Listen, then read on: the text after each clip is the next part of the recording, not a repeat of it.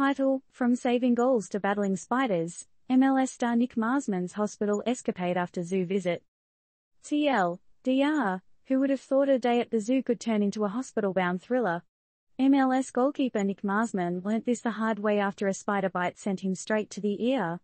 He's now back home and on the mend, but talk about a goalkeeper turned spider slayer. Ever thought soccer was the most dangerous part of a goalkeeper's life? Well, you haven't heard about MLS star Nick Marsman's recent showdown with a spider at the zoo. In an unexpected plot twist, the Dutch goalie traded his gloves for a hospital gown, all thanks to an 8-legged assailant's chomp. Natalie Den Dekker, Marsman's wife and the saga's narrator, shared the frightful encounter on Instagram. The 32-year-old goalie spent 3 tense days in the hospital after a venomous 8-legged adversary bit him. Yikes. Not exactly the kind of showdown Marsman's used to, right? He might be preparing to guard the net against Lionel Messi's strike soon, but he knew his biggest opponent off-field would be a tiny arachnid. Fortunately, our hero is now safe, released from the hospital, and is recuperating at home.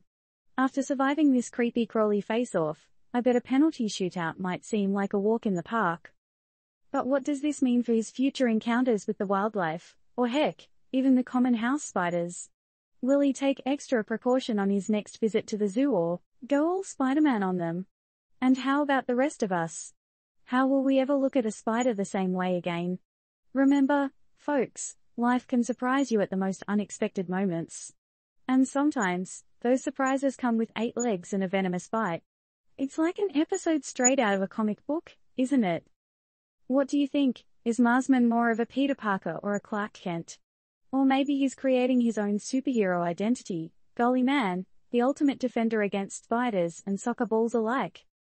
And in the end, one can't help but ask, what would you do if you found yourself in a similar predicament?